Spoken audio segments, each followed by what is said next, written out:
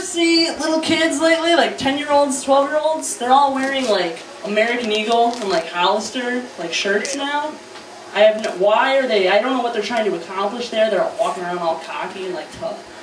I see them, like, what are you doing? Are you trying to get some with your outfit? Like, you don't even know what it is. Why? What are you doing? Like little kids are supposed to dress crazy, you know, so you can see them in the grocery store and laugh, you know.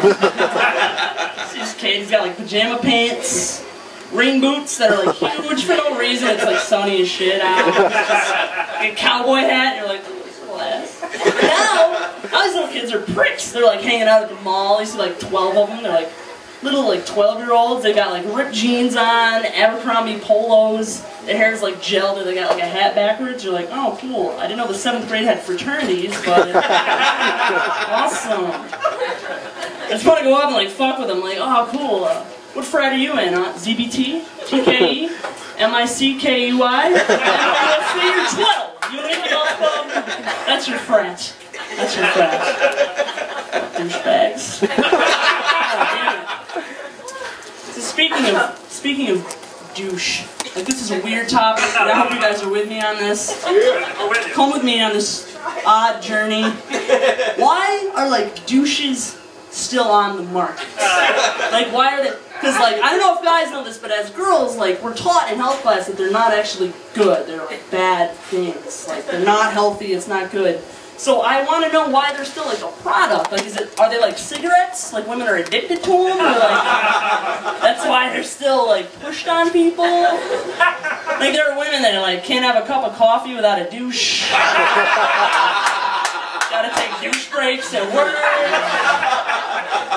It's gotta be something like that. Like, imagine hearing that conversation, just like, I really wish I could kick this douche thing. I really wish they had like a patch, because the gun didn't work for me at all. I don't know what that means. As I wrote it, I was like, it sounds disgusting.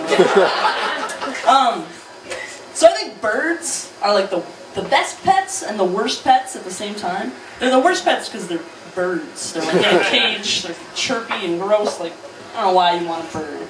But they're the best because there's like an automatic way to make them be quiet. Like you can't make a dog stop barking, but you can make a bird be quiet by just throwing a sheet over the cage. And you want to go to sleep, like, shut the fuck up, bird! You just throw that shit over. That's awesome. Like, I don't know why that works, but like, just imagine that working for people. Like, imagine that. Like, people would just be throwing sheets left and right. I was listening to a word people were saying. They're like, draping it. Nothing would get accomplished. The world would just be like one big, silent KKK meeting. Everyone's totally draped. So I'm glad that whole, like, ape thing coming out happens. Like, right, you know, you got attacked by the ape, because I totally wrote a joke about that, too. I saw it. Do it! I'm going to do it right now. Here we go. Why do people have monkeys as pets? That woman had her monkey she had a monkey as a pet, and then it attacked somebody. Imagine that! What the fuck is your problem? This is the worst idea I've ever heard. Like, that's great. I'm glad you can like dress them up in a bow tie and teach them to tap dance, but at the end of the day, you have a like very strong psycho living in your house. Chimpanzees are 5 times as strong as like people, so when he, like, decides to flip out and stab you with the knife you adorably taught him to use, it's your own fault, you ass. And the only way I would ever have, like, a monkey in my life would be, like, if I owned a bar. You know? I would have him bounce. You know? But not because he's strong, just because, like, if you got turned away from a bar by a monkey, you wouldn't be mad and start shit. You'd be like, oh my god. I'm just gonna go home, call it a night, reevaluate my life. Just told me I'm not good enough or something. Alright, what do we got up here? So you guys are all missing the Oscars. You're all missing that shit. Because this graphic is on the screen. They were playing it.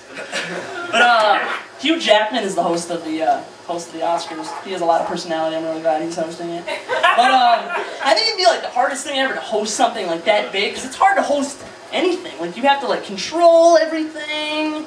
Like you have to sometimes tell people to hold their applause. Like that was a big thing in like elementary school when you have like assemblies or the principal's like telling people to hold their applause, same time. And like, no one ever would. They were just always clapping. And the principal's like, can we please just hold our applause for the end? One big one. But nobody would. They were just like, I can't. And there was always me. I'm like pushing it. Like, come on. Because I wanted to see it. She's like, please hold it if we could. I just wanted to kept clapping right when I shouldn't. And see if I could push her as far as she could go. She's like, students, it's not that big of a deal. You made the fucking honor roll. You only need an 85. If you can stop